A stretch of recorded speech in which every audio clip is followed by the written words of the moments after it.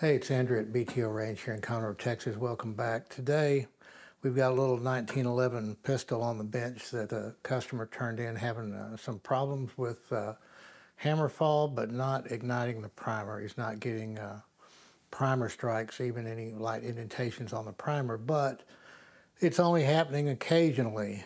And on this Kimber pistol, we're kind of suspecting the firing pin safety or the firing pin lock. So we're going to take this gun apart. We're going to go ahead and strip it all the way down because the Kimber system is a little bit different than the Colt system, the way they operate the firing pin lock. So we're going to take it apart and see what's going on and give you some indication as to what makes these Kimbers run.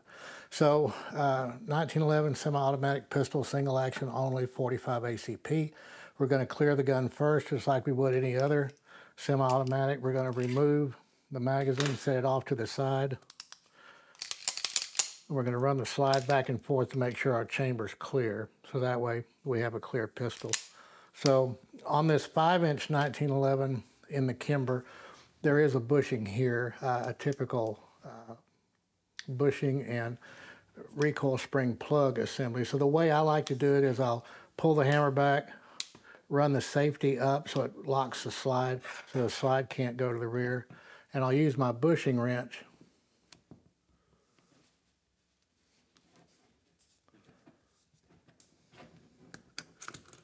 and you have to watch that spring, so I always put my hand over it to control it. We can set that off to the side, remove the recoil spring plug. Now we can release the thumb safety, pull the slide back to where that slide release is lined up with the notch in the slide, push that up from the off side, remove the slide lock from the frame. Now we can remove the entire slide from the frame, the entire slide assembly. In order to pull the recoil spring guide out, this full-length recoil spring guide, we need to remove the recoil spring, remove the recoil spring guide, rotate the bushing to that position, and now we can remove this entire bushing and barrel out of the front. So the part that we're concerned with is this part right here. That's the firing pin lock. That's actually a positive lock that prevents the firing pin from moving forward through the breech phase. So in order to get that out, we've got to remove the firing pin. So to do that, we're going to, with our thumb, push the firing pin lock in. We're going to compress the firing pin through the shield there, and then we're going to just pull this out. And we're going to control this firing pin. Remove the firing pin and spring that way.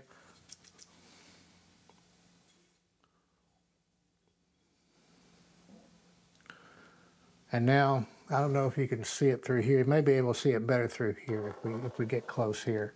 So if you look through that firing pin channel, you can see the firing pin block occluding that channel. And I can actually, if I push that up, you can see it clears out of the way. And that's what allows the firing pin to move freely forward when the hammer strikes it. So what's pushing that up into the slide is this little lever right here. And that lever is activated by depressing the grip safety, if you can see it moving up. When you depress the grip safety on the Kimber 1911, this in turn pushes up on that firing pin lock in the slide, clears it out of the way to allow the firing pin to go forward. Now that's different than the Colt system, the Colt Series 80 system. This is not a Series 80 gun. Series 80 is kind of a specific thing to Colt.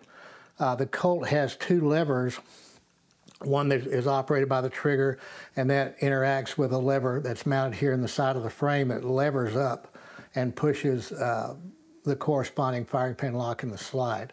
So on the Colt, the firing pin lock's activated by the trigger pull, but not so on a Kimber. On a Kimber, it's activated by the grip safety. So when you have that Kimber pistol that, as was reported with this pistol, occasionally fails to hit the primer with the hammer. Sometimes it does, sometimes it doesn't. The first thing to wonder about is how well of a grip. If we have a high thumb grip, they may not be activating the grip safety enough to push this far enough up to clear the firing pin lock to allow the firing pin to go forward. So that's the first thing to do, is consider, is it a grip issue? Now, on most 1911s, grip safety issues are resolved by the grip safeties that have what is called a memory bump right here on the bottom end of the grip safety. But on the Kimber, this grip safety, although it doesn't have a bump, it actually sticks out far about the same size. So it effectively is a firing pin bump without it being the slim here and the big bump here. So this particular customer shoots a lot of 1911s, so I doubt that he has a grip issue. He has other Kimber 1911s that he shoots without any difficulty. So we, our goal is going to be to pull this frame apart, and then we're going to replace both the firing pin lock and this lever in this gun here. It's an older Kimber, and we just may have some wear on those parts. So let's pull this frame apart real quick. So the first thing we're going to do is pull these grips on the Kimber. These are Allen's.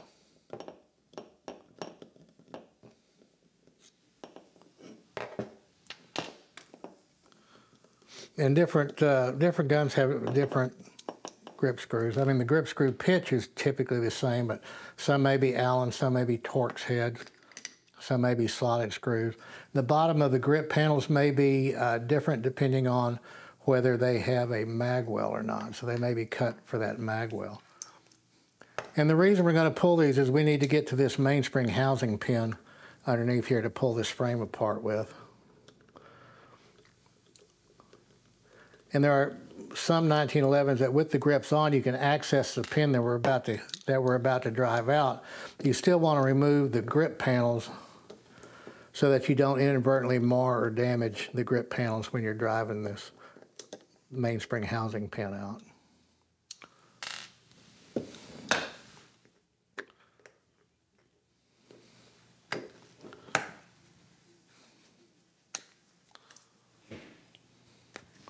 Not having fingernails can be a problem, so we'll just pop it out that way. VZ grips on this Kimber, they're very nice. Now, one thing you want to watch out for on the 1911s, particularly older guns, these grip screw bushings are threaded into the frame and they're staked from the opposite side. So occasionally through wear or maybe an over-tightened or rusted in or, God forbid, Loctite grip screw, when you turn the grip screw out, sometimes you pull the bushing out with it. These are extremely fine threads. If they get stripped out, what we have to do is put in oversized grip screw bushings that we'll have to go in there and actually re-tap those to the slightly larger size and put in a special oversized grip bushing to re-establish that. You see that more with aluminum frame guns and steel frame guns, but it can happen. So the next thing we're going to do is we're going to pull this mainspring housing pin, this little pin right here.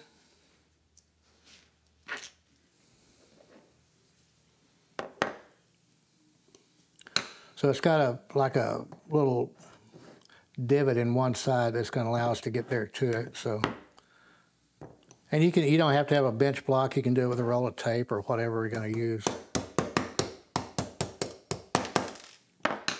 So that's out.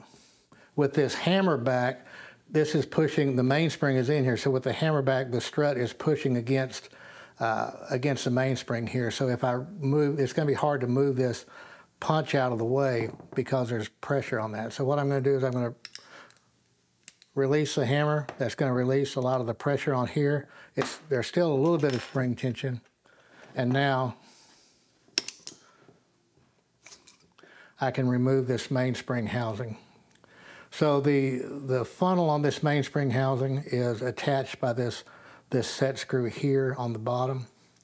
And if you wanted to take this down further, you can push this pin out from from the outside to the inside, and that'll release the mainspring and the 2 plungers on the inside. Now, if you're going to do this with a Kimber or with a later Colt, be very careful, because on those guns, this part is plastic. Now, on this particular Kimber, this part is metal, so it's a little bit easier forgiving, but it's very, very thin right here where this pin goes through.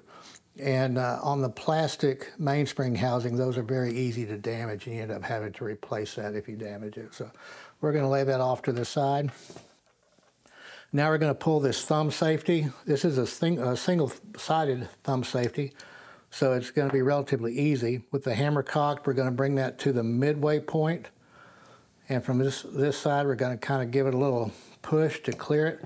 Now, this plunger, there's a spring-loaded plunger that lives in this tube right here, and it's open on this end. There's some constriction on this end. It can't go that way, but it can go that way. So once we clear this thumb safety out of the way,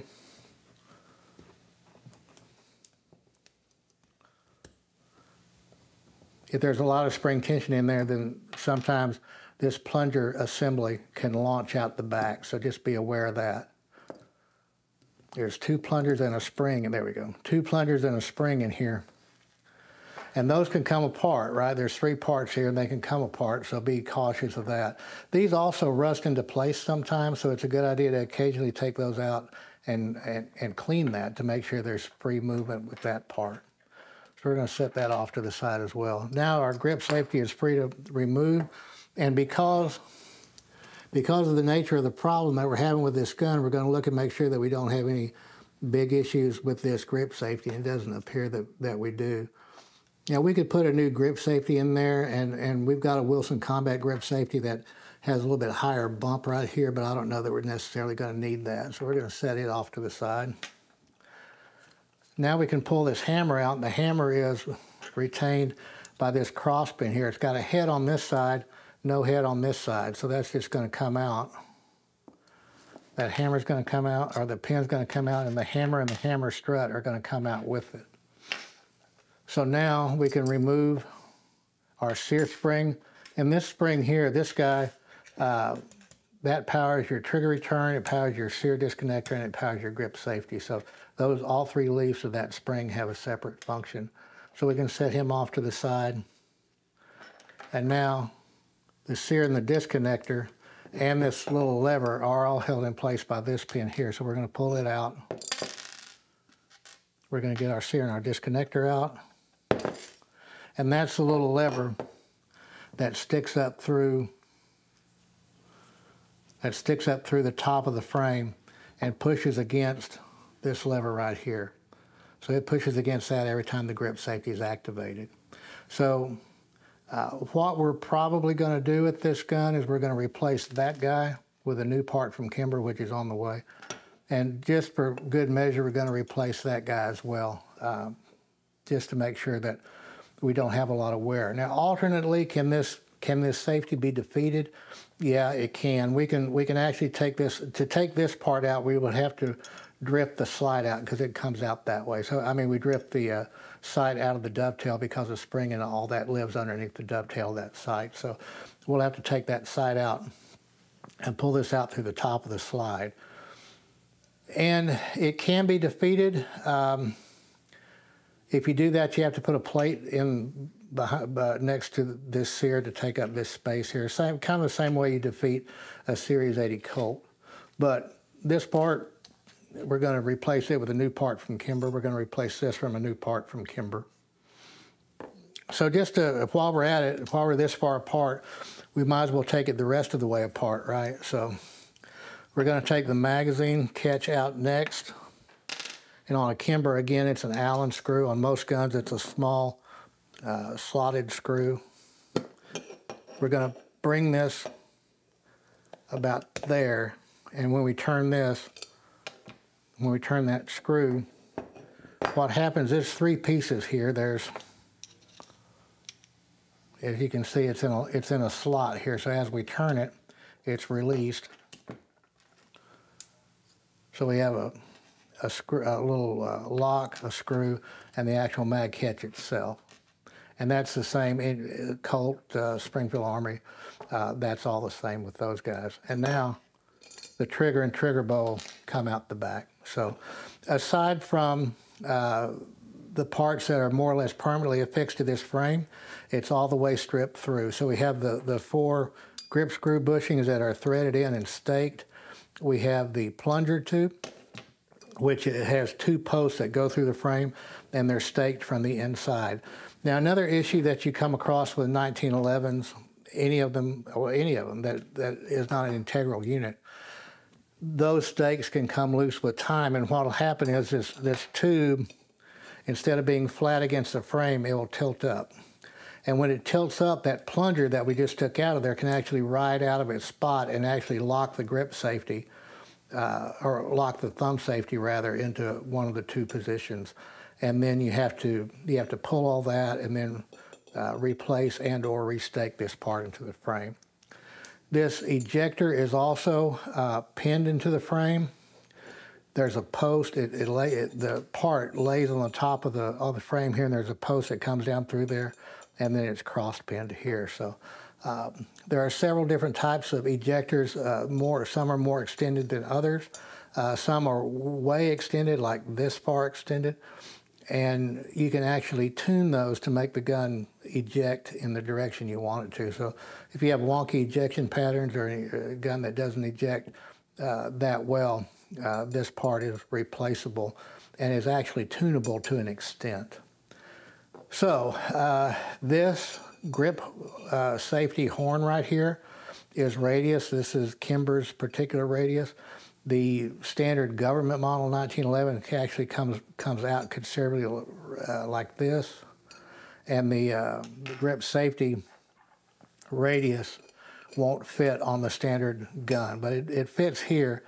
And I can't recall the last time we did it, but I mean, we used to do a pretty good business installing this type of beaver tail grip safety onto a government style 1911. And we would actually radius this part of the frame to mate it up to the grip safety, and then end up having to finish this flush. And there's quite a bit to it, but now even the inexpensive 1911s are coming with that radius horn here for the grip safety. So haven't had to do that probably in about 20 years or so. I've got the jigs and tools somewhere. I'd actually have to go find it. So that's how to take the 1911 completely apart. There's not a whole lot of drama in putting it back together. It goes back together exactly the opposite of how it went in. So let's see if we can get it done. So on this particular trigger, we also have an over travel stop right here. It's adjustable with a hex screw or an Allen screw through the face. And this can actually be adjusted, it should be adjusted with the gun assembled, because you have to try it and turn it and try it and turn it. So that's another problem you might run into on a gun that sometimes won't drop the hammer, is that this particular screw has come out of adjustment. So typically we use a little bit, once we adjust it, we use a little bit of blue Loctite to keep that in place. So when we do a trigger job on these guns, we actually take a stone and we run that stone through the track for this bolt, this trigger bolt to ride in the frame. And when you fit one of these triggers, you also end up having to fit this top pad and this bottom pad to where the trigger shoe itself, there's not a whole ton of up and down movement. So you want that trigger to go just as straight back and forth as possible and as smoothly as possible without that upward and up and down motion that we see in typical production guns. So the trigger's in there. We're going to reset this guy. This spring, you can get lighter weight springs for the magazine catch. I'm not a big fan of those because the last thing you want is to dump your magazine during the string of fire. This little screw has a notch, has a little flange that fits in this notch, and that's what kind of holds this thing together. So we're going to reset this to go back into the gun. So we're going to push it in and then lock it in place as such. come back in behind install. We're going to have, and you can start with it all the way in and just put a little bit of pressure on it and then turn it as you're coming out with it and just kind of wiggle it until it drops into place.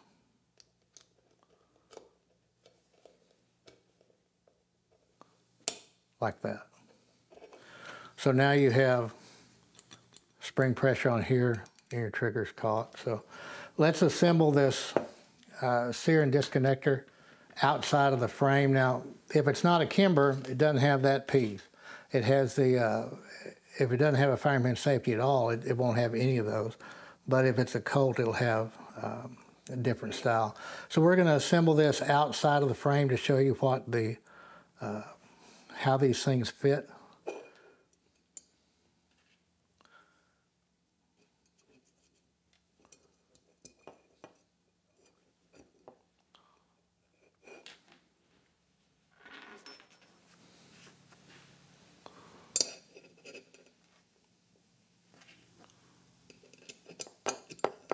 Okay.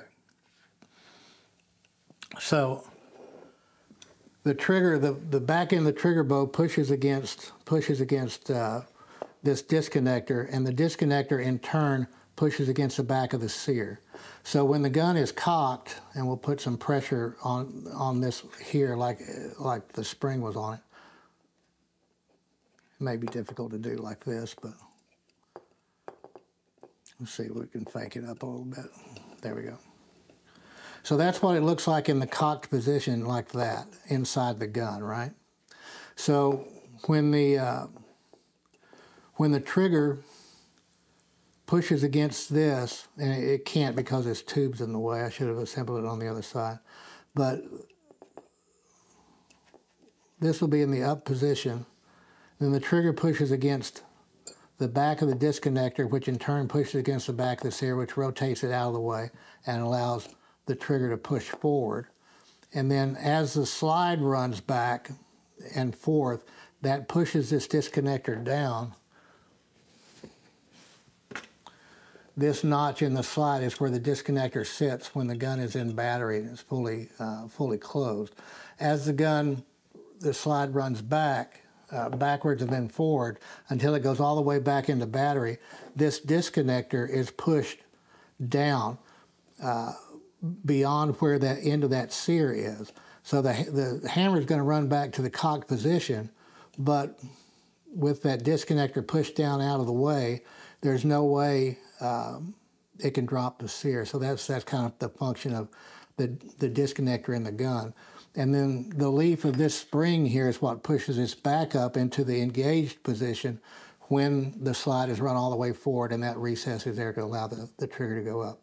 Pretty ingenious design. One guess as to who thought that up.